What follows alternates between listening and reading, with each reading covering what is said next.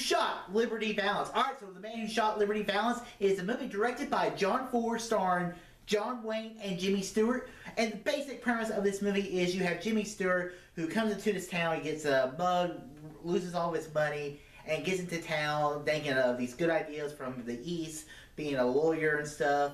And John Wayne basically tells him, I said, in this town, in the West, guns is really what rules the roost. If you don't have, you have two options: you either get a gun or you get out, or you get on down that road. So basically, what I liked about this movie was, first of all, I like the acting in the movie. Like I've been watching some westerns lately. Like I watched Shane last week, and then I watched like High Noon a few weeks ago.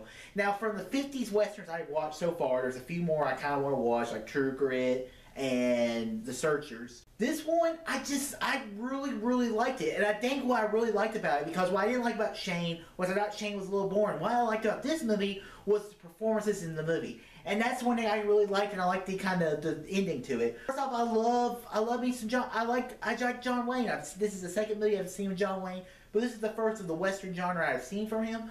So I really liked what he did in this movie. I mean, I thought he's that character John Wayne. I mean, whenever you hear about John Wayne Western performance, that was this movie.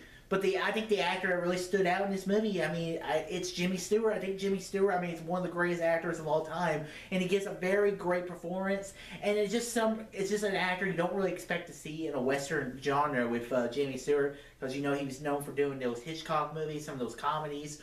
But I thought he was really good in this movie. I thought his performance was great. Overall, guys, The Man Who Shot Liberty Valance, that was a very good movie. It's a good movie about democracy in the West, had coming together, an outlaw coming in. It's got a little twist in there that I thought was a little predictable, but I think I might have known him prior to going to see the movie, or maybe I didn't, because I was like, oh, I bet that character did that, and I'm like, oh, okay. But other than that, I really enjoyed the movie, and that's nothing against the movie. So I'm going to give The Man Who Shot Liberty Valance an A+. Very good movie. So guys, have you seen The Man Who Shot the Liberty Valance? And what are your thoughts? Comment below, let me know. And guys, if you'd like to see, look at that thumbs up button, subscribe to see more, tell your friends about Easy Nation. All too easy.